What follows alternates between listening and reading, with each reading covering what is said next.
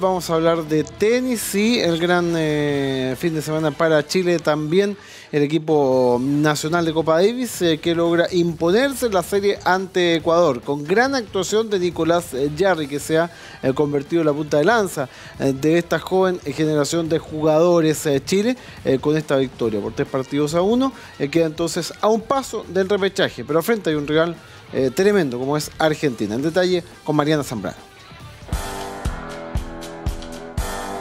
Chile cumplió el objetivo en la serie de Copa Davis ante Ecuador.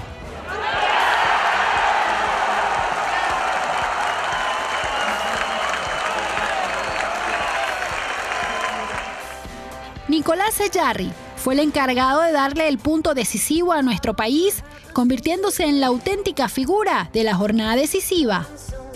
El chileno demostró su nivel y venció a Roberto Quirós en un trabajado partido por 6-4 y 7-6 en tiebreak en el curso central Anita Lizana del Estadio Nacional. De esta forma, los dirigidos de Nicolás Massú se adjudicaron la serie por 3-1, demostrando un gran nivel que les permitió avanzar a la segunda ronda de la zona 1 americana, donde enfrentarán como visitantes a Argentina. Es una linda presión donde ayer le dije a Nico que estaba dispuesto a hacerlo. Ahora feliz de que todo salió bien. Podría haber sido diferente el resultado y que hay un segundo jugador definiera la serie, o incluso haber perdido los dos partidos, que hubiera sido muy malo para mí personalmente y mentalmente. Feliz de poder tener la oportunidad de poder jugar con Argentina, porque viví mucho tiempo en Argentina, soy un agradecido de todo lo que me ayudaron en mi carrera. Después de Chile es el país donde más he estado, por lo tanto tengo mucha gente que conozco, los jugadores los respeto al máximo, el ambiente del tenis es espectacular y creo que nosotros de cierta forma también en Chile hemos siempre sacado jugadores, siempre hemos estado ahí.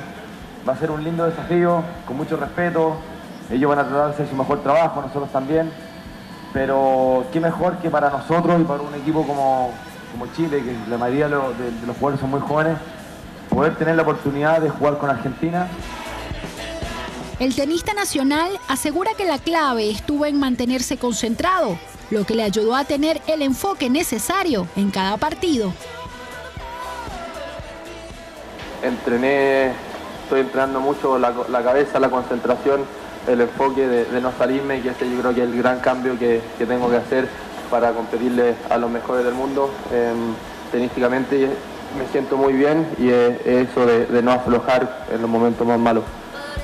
Anteriormente, Jarry, en compañía de Hans Podlingnik, había enfrentado un duro partido de dobles. Los nacionales derrotaron a los ecuatorianos Diego Hidalgo y Roberto Quirós en 2 sets por 7-6 y 7-6, los que le permitió poner la serie a su favor por 2-1, para que Jarry asumiera el desafío de ganar y aportar el último punto.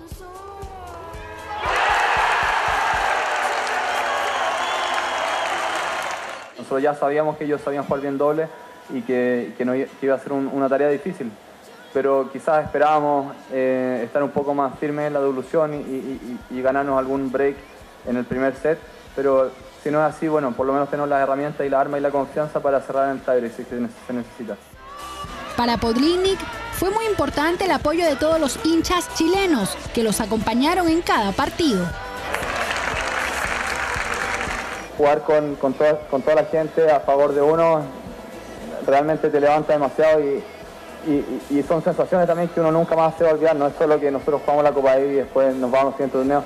Estas cosas se quedan dentro de nosotros para siempre, y ganar y darle victoria a Chile es algo que es inolvidable. Por eso yo siento que jugar en Chile es una ayuda muy fuerte y un golpe emocional muy fuerte que nos da la gente y nos activa como jugadores.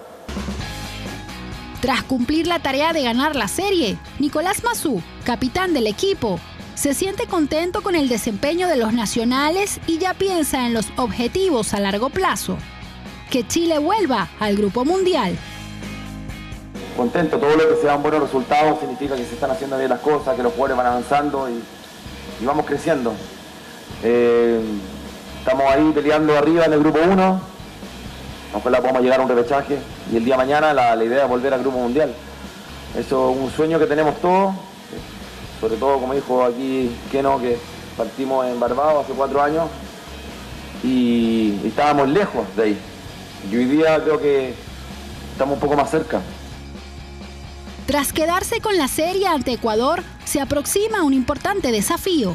Chile volverá a medirse ante Argentina en Copa Davis, por primera vez en 18 años, el 6 y 7 de abril, fechas en que los nacionales buscarán acceder nuevamente al repechaje del Grupo Mundial.